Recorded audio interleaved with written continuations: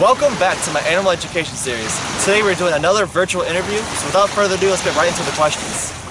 First off, can you introduce yourself and tell us what organization you are with? Hafidi, my name is Brent Tibbetts. I'm a biologist with the Guam Department of Agriculture, Division of Aquatic and Wildlife Resources, and I'd like to talk to you today about coconut crabs, and particularly coconut crabs on Guam. Today we're going to talk about the coconut crab, which is the largest land arthropod. How big can these crabs get exactly?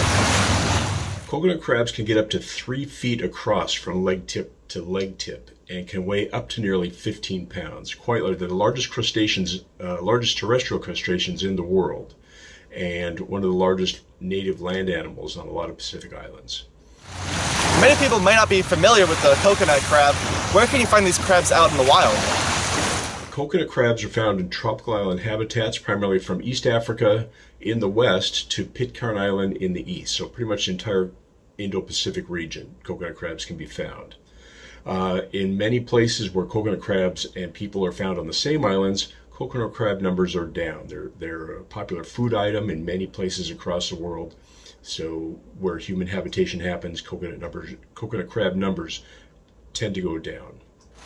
This is a really large crab. As we mentioned before, it is the largest land species of crab. And out in the wild, there are a lot of factors that contribute to a different animal's size. So what are some of the factors that contribute to the coconut crab's large size? Coconut crabs reflect a trend in animals found on islands, which is that of kind of gigantism. They get unusually large. Before humans settled on Guam, coconut crabs were the largest land predators on Guam.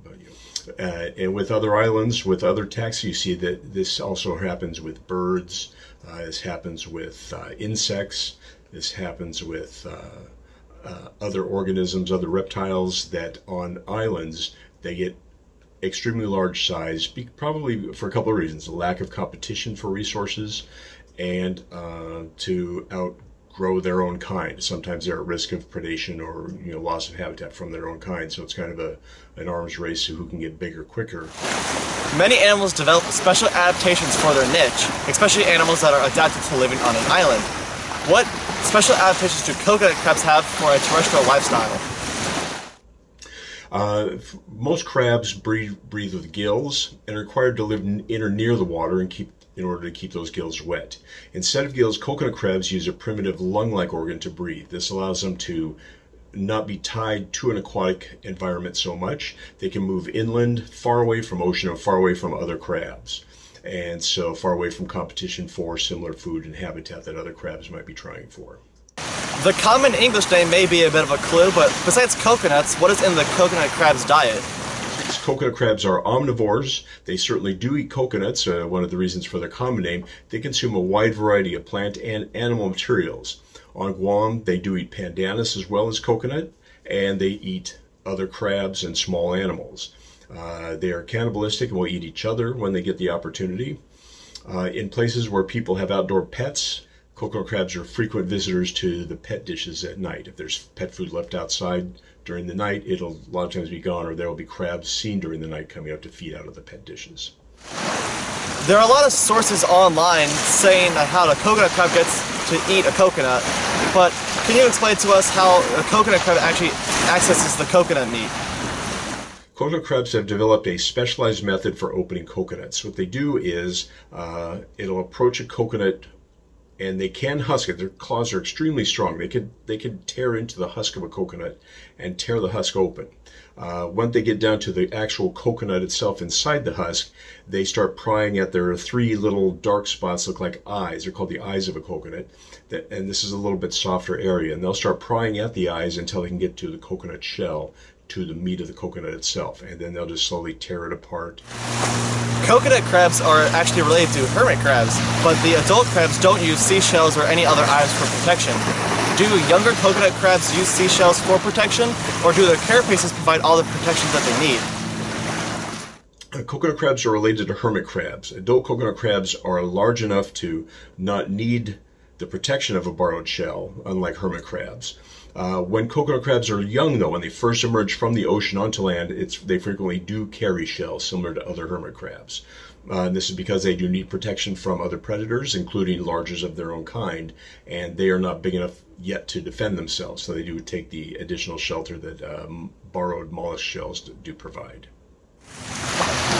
I read that these crabs molt as they grow. Could you tell us a little bit about that process? And after a crab molts, is it more susceptible to predation? Adult coconut crabs have no natural predators on islands. Like I said, in Guam, historically, they were the largest before humans came. They were the largest predators on land. The greatest threat to them currently are humans or other coconut crabs.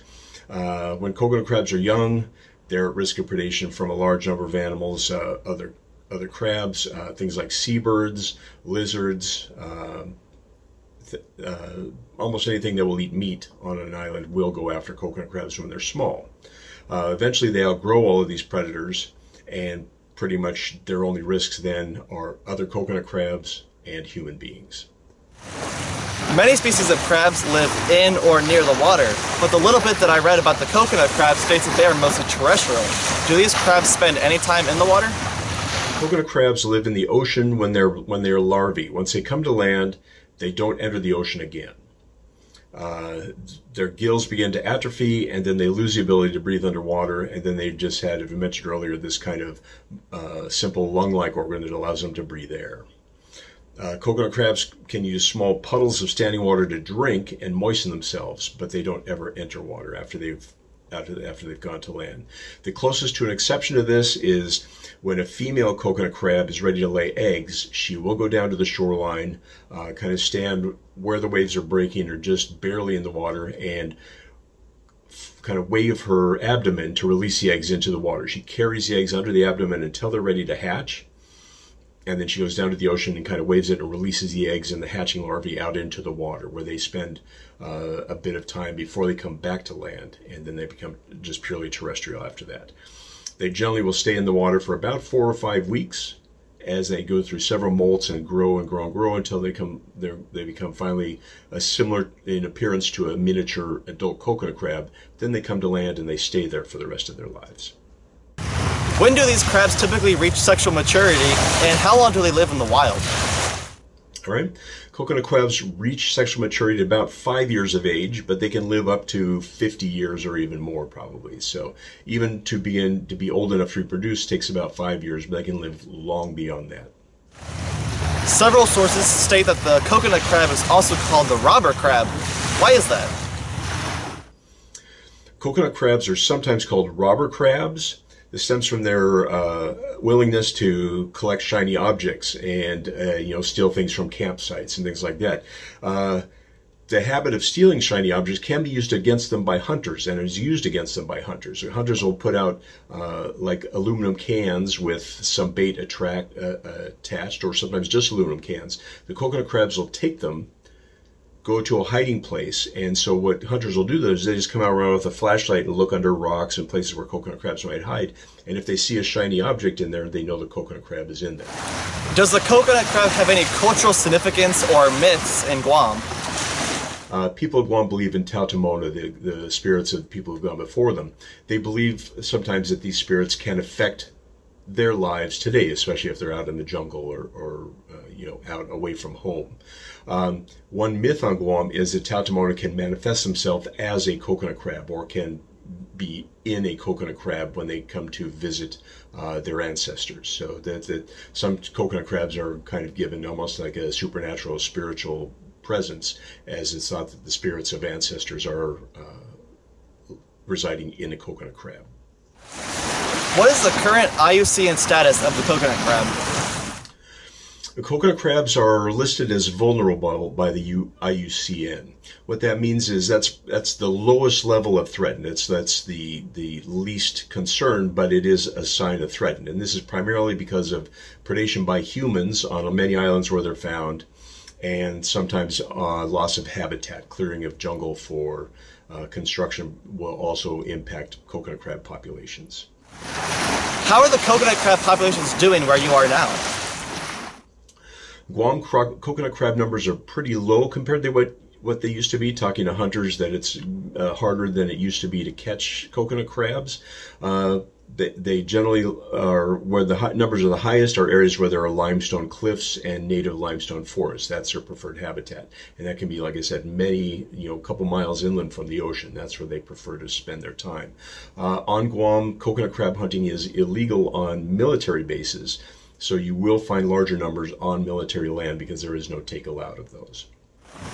Do you mind telling us about your work at the Division of Aquatics and Wildlife and what is being done to protect such a unique species? DAR, the Division of Aquatic and Wildlife Resources, is the section of government of Guam I work for. That's the agency tasked with managing Guam's natural resources. As such, we're responsible for enforcing regulations designed to protect coconut crabs. On Guam, coconut crabs must be more than 3 inches across the back to collect for personal use, and more than 4 inches across the back to collect for commercial use. There's no take of females allowed, and especially no take of females carrying eggs. And they can be you can tell the genders. Females have a group of extra, it looks like little legs on the abdomen. That's what they use to carry the eggs when they're getting ready to take them to the ocean to release them. Males don't have those. So if you catch a coconut crab and it's got these little legs on the abdomen, that's a female. She needs to be let go. Males can be kept.